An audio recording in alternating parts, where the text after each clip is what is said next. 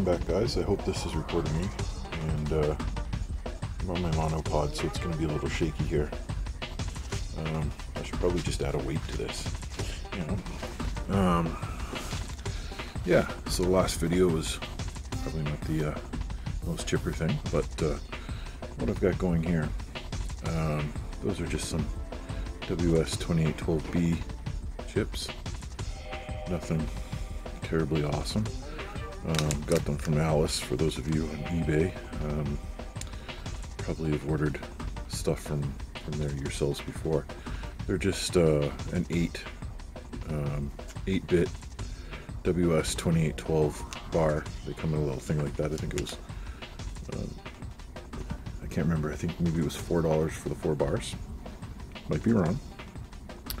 Then I spent $4 on these. Let me get some other light on here. Oops, 1, 2, 3. I got a little dollar store lamp. It's touch sensitive. You tap it 3 times for your brightness. Let's just come over here. Get that focus for us here. That's basically a Maple Mini clone. That's an ARM Cortex M3, I believe. I could be wrong in that, but it's definitely an ARM processor. It comes with a bootloader that allows you to use the serial, which I don't know if you can see this messy little fellow back here in the background. That's just a USB to serial adapter, and you can plug that directly into the UART1 or the serial hardware 1 on the board, and you can use that to flash it. You just move that jumper into the programming spot, push reset on the board, and then you can use the Arduino STM32 library to program the board. However, there have been some people that that would program the board directly. There were some people that worked very hard on making it work a lot like a Nano. So you can actually program this through its built-in USB. You don't even have to move the jumpers anymore, but you do have to have a custom or a special bootloader. The Arduino, I guess they're called STM32 Duino bootloader on this.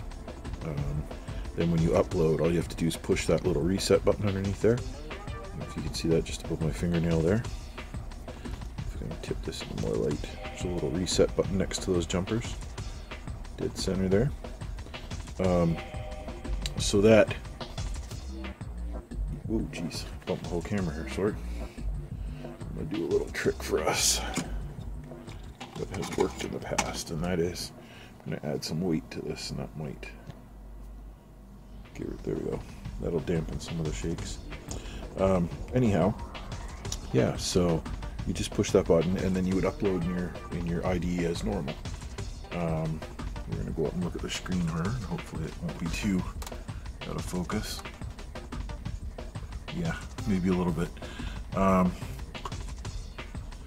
The library I'm testing, has he bothered to put his credentials? No, he didn't. Okay.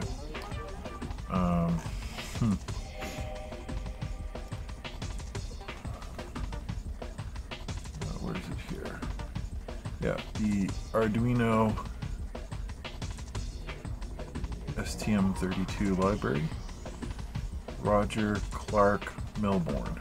So, GitHub, Roger Clark Melbourne, Arduino STM32. You download that. I think it's actually now in the boards manager for the IDE anyways. And in the examples, you can go in, and then there's this test file.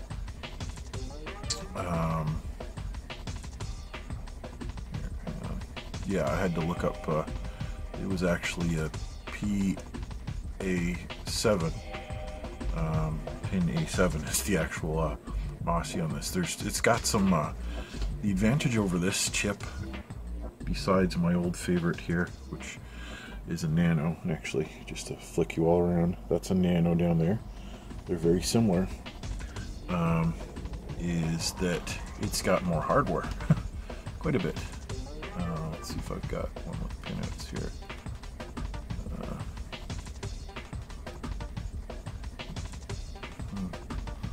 Picture, no, maybe not. Let me just try this here. PNG. There we go. So, I don't know if you can see that. I know I'm moving my hand a fair bit here, but it was a little bit confusing at first. Apparently A7, this one here is the one I was supposed to use. But if you can see, it is also duplicated over here to B5, according to this pinout. You can see it's very much like a Nano. The board's a little wider because they write the names of the actual pins at the tip of the board, and I'm not sure if there's actually any traces underneath those, or if you could grind that off if you needed the board to be narrow again. It uses the smaller cell phone type USB connection. This one has the metal reset button. Mine has a little bit of a smaller, narrower reset button, but pretty much all the same. You can use ST-Link here, but not once you've put the Arduino bootloader in. Once you've put the Arduino bootloader in, I do believe this turns into SPI. I think, or it's gone back to just regular GPIO. I'd have to look that up again, but apparently there's a change once you put the Arduino bootloader. Those 4 pins no longer work for ST-Link.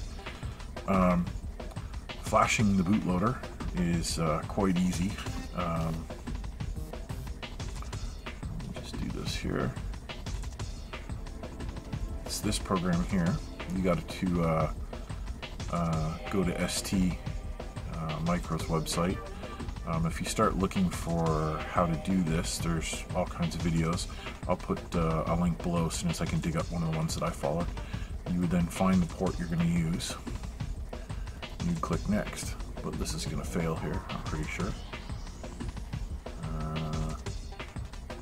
Yeah, it's going to be mad because there's no... This is looking for that USB to serial adapter board. And I have, yeah, it's not finding what it wants. But what you would do is then you would go in and then you'd pick your option of a binary, and then there was a couple on the go. There's a couple binaries that you can download. Again, all from the same place. I think he has them all there too. And you just flash it. Now, the one thing neat about that is, with that program that I just had up, you can also read what's been flashed to the board back out, unless you, for whatever reason, put copy protect on it. But you can get your sketch working on the board exactly how you want it, save that binary, and then to program newer boards, all you got to do is use that one flash program and just flash all the newer boards directly, or subsequent boards. It's pretty awesome, actually. It's 3.3 volt with a few 5 volt tolerant pins. I think here's a version of the board pinout that warns which ones are 5 volt tolerant, with the green dots here, versus ones that can't take the 5 volt up. So red is 3.3 volt only. Anyhow, what I planned on doing with these guys, oh, watch that, it won't focus now. As you can see, there's a Nano, and that basically a Maple Mini clone. They're very, very close in size. My intention is to focus. Intention was to make RGB LED controller using the WS2812 type things for a PC to make a custom controller. It's also going to use an OLED display for one of those little small OLED displays over SPI to display system data, and I'm hoping that using SPI1 doesn't mess up SPI2. I mean, I hope by doing the bit banged WS2812 on SPI1 isn't going to mess with the hardware SPI2, because I really want to run a display off that, and it's that, or I have to use a really slow, I've got a slower one that uses the I2C bus, and on this thing there's a couple I2Cs, I believe, which is not being marked on that. Yeah, there's, see, yeah, there's 3 of them. Huh. Alright, anyhow, not totally familiar with that board yet. It's totally easy to use though. Here I actually have it connected with USB back to the computer, and I still have a serial programmer plugged in. This programmer is kind of my favorite. I forget the chip on there. I don't know if we're going to be able to get that to focus. I don't know, maybe you can see that. CP2102 or something like that.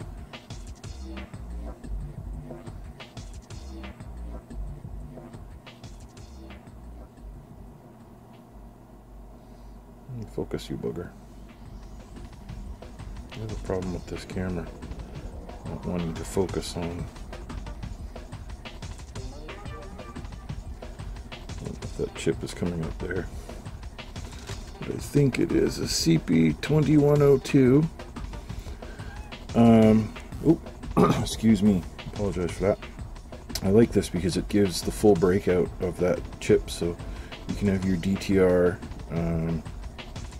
and actually a bunch of other, you can see features on the back for interfacing with different boards like the ESP boards, Arduinos and whatnot. It can perform serial reset. I haven't hit a board that I can't program with this, and the best part about this board is it runs at 3.3 volts and it's 5 volt tolerant, and it has a 5 volt supply, so you can program 3.3 volt things and 5 volt things, and it just works. And of course you can just use it as a serial interface for, like, if you're using an Arduino Pro or some other thing that you want to add serial back to, serial to USB sort. Anyhow, kind of a scattered update. I wasn't really planning on doing this tonight, but yeah, I made a mess of my desk, but some of the stuff is going the way I planned. I found those really easy to use. Really surprised how easy these are to use. I kind of expected them to be a bigger headache, actually, and they're not. They're got a few convention changes from Arduino, but from, say, for example, the AVR chip, but no different than getting used to a different type of Arduino, so kind of cool that way. Yeah, so other projects, converting some of my, I think I might be converting some of my stuff like my laser plotter and things to use this, 32-bit, 72 megahertz. I bought these from Alice, and I'm going to take a quick second on that. They were listed as 64 bits of flash RAM. All of them came as 64K. All of them come as 128K of flash. They're all double what was listed, which is great. Caused one tiny problem. If you upload the smaller bootloader to it, the smaller bootloader, it actually won't work. And it took me a couple times before I actually noticed in the ST Flash app that it was saying 128K. I kind of figured it might have just put the bootloader in, and being smaller, it would just have been like formatting a drive smaller, and you just see less, and I might never have noticed. But actually, no, it actually just didn't work. I actually had to pick the right larger value for it to work. So that was interesting. Anyhow, I'm going to continue wiring up my 2812 modules here. They're going to be used for various pretty typical things. One of them is putting a, a big piece of acrylic on the edge of it, so it'll light up into the acrylic. I need to find out if my laser can etch the acrylic, because I have some ideas of what I want to put in the acrylic. I know I can get it to mark the acrylic, which is really all I need. And I'm going to have to put like a coating of Sharpie or whatever. Just put some permanent marker on it, and then what'll happen is my low-powered laser will react with that marker and mark into the plastic. Then I can wash it all back off with a good alcohol, and yeah, that should be interesting there. So what else? Everything else is like just other versions of the WS2812 rings you guys have seen me use other times before. I just kind of got these straight ones because they kind of look neat for doing different lighting effects, like a lit backplane for my video card if I ever decide to put like a see-through panel on the side of my case. Anyhow, now I'm just rambling, probably on about well, I don't know, not sure how many minutes I recorded. Anyways, yeah. Oh, on the ear side of things, for those of you that have stayed to the video this long and listened to my rambling this long, saw the ENT, and the ENT surgeon looked at my ear, looked at my stuff, asked me a few questions, and kind of said, there's a chance what went wrong in your ear is not what we first thought. There's a small chance that the tiny hairs in my cochlea are still there, and that it's actually damage to the auditory nerve, which of course sounds absolutely horrible, but actually, depending on the severity and type of damage, it can be better, because there's a tiny chance now that over the next year or so, that nerve might heal itself as the lesion on it, the sheathing on the nerve or the lesion on it slowly closes. The thing with that is, that's a very, very slow heal time. That doesn't happen fast, so it could be a year or so. So I have an MRI scheduled to have a look at that, and when I go and when they call me or send me a letter for the MRI, I'll know when the actual appointment for that is, and then I'll get back in and see him. But he has a hunch that what's wrong in my ear, because of the way that the test and I guess the sensor they stuck in my ear seemed to indicate that there was response back from the inner ear. So it's funny, it'll be like my cochlea is doing the job, but the wire between my ear and my brain is buggered up. So it would be like the wire, it would be like the wire coming in. If this was, the brain here, the wire coming in, somewhere along here there's damage. So only low frequencies are getting by. And so they need to find out, was that damage from swelling or what could be there. Or it's back to what we first thought, it's just all the hairs that are destroyed. But he seems to think that it's nerve, and if it's nerve, there's some things we can do about it. And there's some other stuff that can be done for hearing in the meantime. Anyhow, this went way longer than I intended, but if you're still listening now, you're either incredibly bored or just actually interested in this crap. So yeah, anyhow, thanks for watching, and I'll try and have something way more interesting next time, and maybe go a little more into how to program one of these. If there's interest in that, just pop a message below. I'll actually take one of these through all the steps if there's interest, because there are other videos, but what I might do is put them all kind of in a row and go from flashing to putting a basic Arduino sketch on, and then moving from there. Anyhow, thanks for watching, and I'll catch you in the next one.